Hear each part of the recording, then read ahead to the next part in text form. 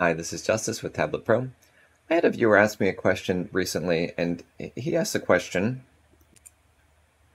do you think it's worth upgrading to the SP9? The 8 has some really good deals right now, and the specs are so similar on both devices. This is from Spiderweb.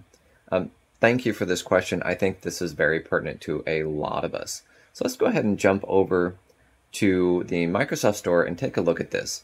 Now, when we're doing this comparison, what I want you to keep in mind is this is the specific device that I recommend for note-taking and for artists if you're looking for what is the cheapest good option. Now, if you're doing something else, if you're trying to game, I highly recommend you look at the Surface Laptop Studio, the i7 model with the 3050 Ti, if you need something to also draw on as well. If you're looking to do mostly Zoom calls, you have a lot of online meetings, and you use the Stylus for note-taking and drawing, then the Surface Pro 9 5G, the ARM version, is your best choice. In this video, we're going to be looking at drawing and note-taking on the Surface Pro 9 or 8. What is the best deal? Is it worth the upgrade to the 12th gen Intel processor? My answer is no, it's not. We're going to go ahead and look at these prices right now. If you look over here at the Surface Pro 9, you'll see that my price is starting at about $100 less than the list price. This is because I have enabled the student discount. The student discount is for students, parents, for military, and for teachers. So if you are any one of those, they have not done a DNA test on my children yet, and there's no real criteria for that except for you just sign up for it. And it's pretty easy to get that 10% discount. Watch the video I have on how to save about 25% on this purchase through a couple easy steps, easy tricks. And I'll put the link to that video in the description. Okay, so looking at these two devices, we're not seeing an increase in graphics. The integrated GPU both have the Intel Xe graphics. Both of these processors, there's a cheaper version of the Pro 9, $100 cheaper, that does not have Intel Evo. I don't think that one is worth it. Maybe for just note-taking, for drawing, get this one. So there's $200 difference, basically a $200 difference in between these two devices. Don't get the 128 gigabyte SSD version. I don't think that's enough. I think that's going to be problematic. I've had and still own a Surface Go 2 with 128 gigabytes, and I find myself uninstalling different things and managing that because of it's just not enough for me. So drawing experience is supposed to be exactly the same on the Pro 9 and Pro 8. I've heard that there's improvements, have not been able to confirm that in inking.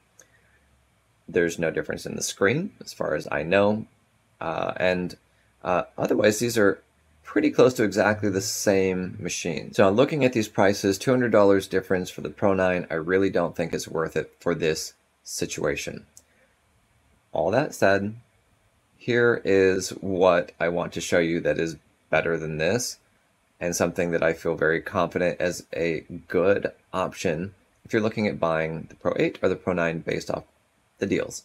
Okay, so let's hop over here to Best Buy. Some of you are not going to have a Best Buy near you. For those who do, check this out. Here we have the exact same device. Microsoft Surface Pro 8, i5, 8GB, Intel Evo, $899, not a better price. Open box from $629 is a better price. I will take a Surface Pro 8 with a couple scratches, no problem, I don't mind at all, if it's roughly $300 or $400 cheaper. And here it is.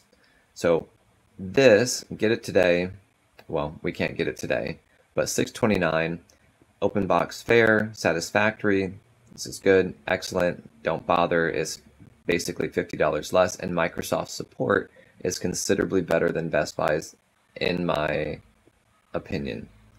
All right, so if this is interesting to you, use this. If you don't have the Tablet Pro software, this is a huge benefit to anyone who has a touchscreen and stylus. Here you can see there are panels specific to different applications. If you do video editing or drawing, or use OneNote.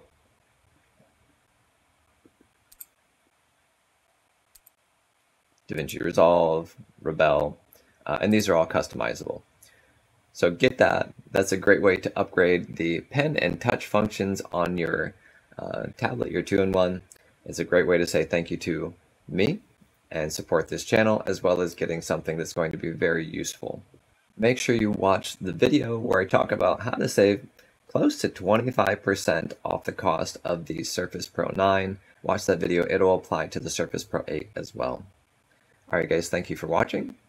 If you found this useful, then consider a super thanks as a way to say thank you, and subscribe to this channel for more like this. Until next time, stay creative and have a wonderful day. My hair looks like a wave. Like there should be a little surfer right here.